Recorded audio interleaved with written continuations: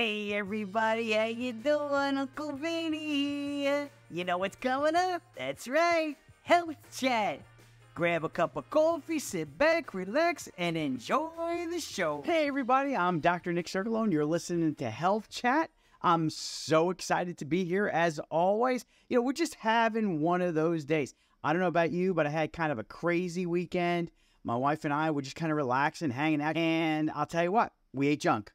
And that's what we're going to talk about today. We were talking about last week about fear and anxiety. We had the second part of that. And this week, we're going to talk about a bad word. We're going to talk about gluten. Now, if you remember last week, you and I, we talked about the A&S system. Remember, we had the fight or flight, or we had the rest and digest. Well, here's why we're going to be talking about that a little bit today, because I don't think we realize how gluten and sugar affect our moods, affect the way we feel, affect our joints, affect our digestive system. Now, if you are gluten intolerant and have celiac disease, you've had the blood tests for it and it shows up, I have celiac disease. You know that you have an issue, so you stay away from your refined carbohydrates and your breads and your pastas and things like that. Well, what if you don't test positive for celiac disease? Does that still mean that you don't have reactions to these glutens? No, because I test negative for celiac disease, but yet gluten or pastas, breads, anything that's got wheat in it or preservatives in it affect me drastically. Also, sugars do similar things. Now remember, carbohydrates, all they do is convert to sugars. So that's why we're going to be talking a little bit about both the sugars and the carbohydrates. So for me personally, this weekend, I'm just going to tell you what I did. I went out and I had some pizza, had some chocolate. Let me tell you something. I woke up miserable. My head wasn't right. I just felt fatigued. I felt foggy-headed. Believe it or not, I felt agitated. And I find that when I eat certain foods, specifically breads, pastas, sugars, what I do is my mind gets real antsy and aggravated, and I'm a little anxious with things, or I'll fly off the handle pretty quick. These are things associated with what we talked about last week, fear and anxiety. So now diet is starting to play into part of that. You've heard the term, my head feels foggy. Well, that's truly what happens. And let me tell you something. I'm not the only one that deals with this. I know there's a lot of you out there that have these similar symptoms. You don't realize that your diet has affected you, that it's now become the norm. There has been proof that we can reverse diabetes, we can reverse heart disease, we can reverse high blood pressure, all with diet and exercise. I would venture to say that the most important part of that is diet. All the books that we read, all the books they talk about, diet, exercise, diet, exercise, diet, exercise. Diet is the most important part of those two things. If you have, let's just call them symptoms. Your joints hurt, because mine do after I eat sugars and these carbohydrates.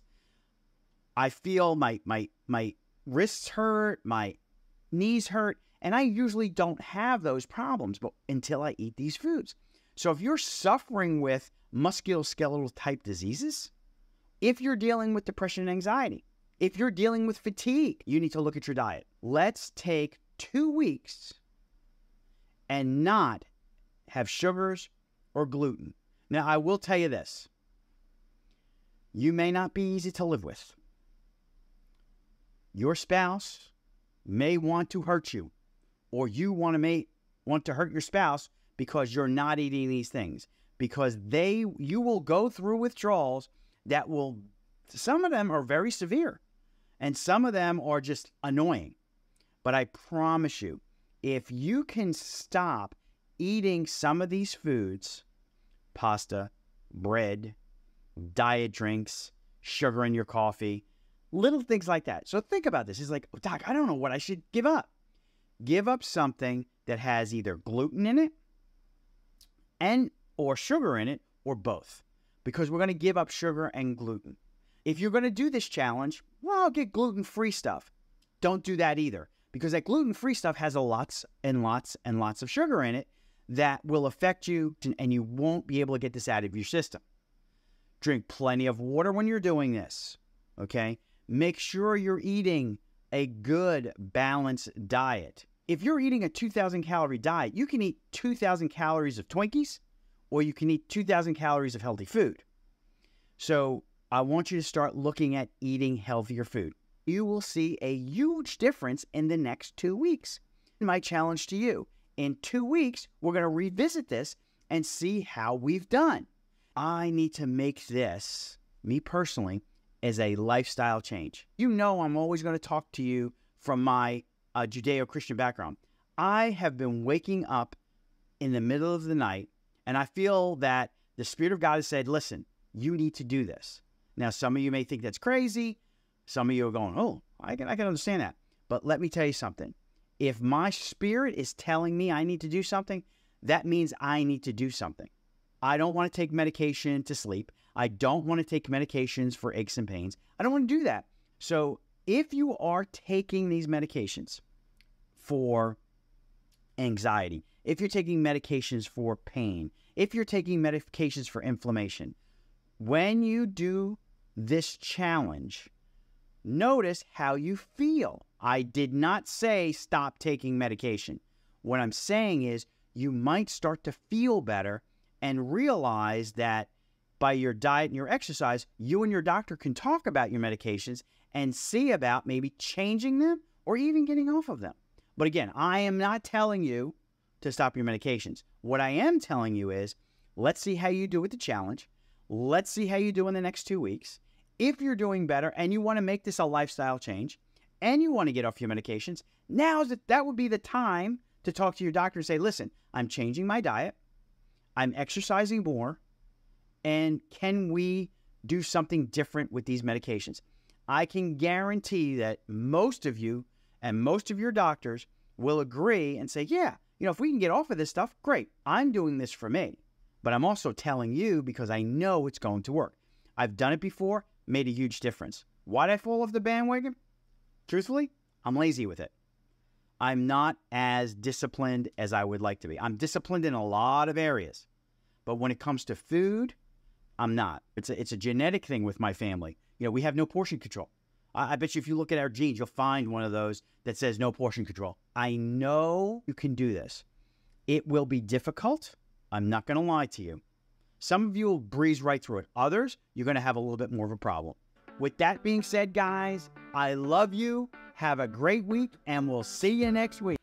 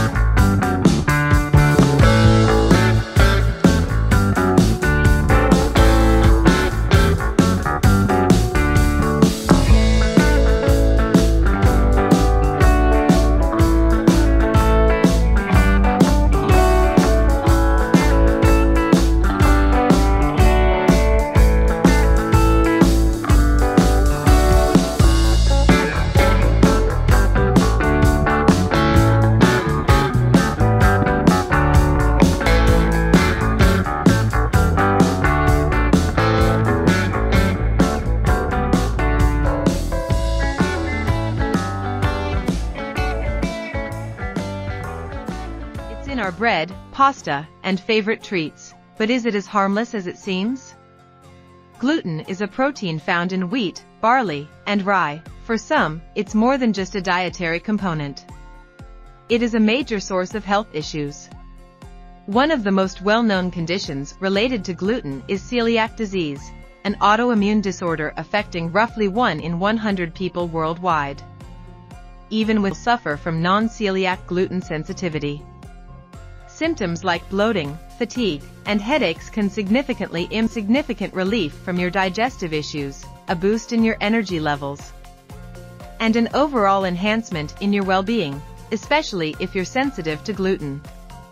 If you're grappling with unexplained health issues, consider whether gluten could be the underlying cause. Listen to your body's signals and explore the potential benefits of embracing a gluten-free lifestyle.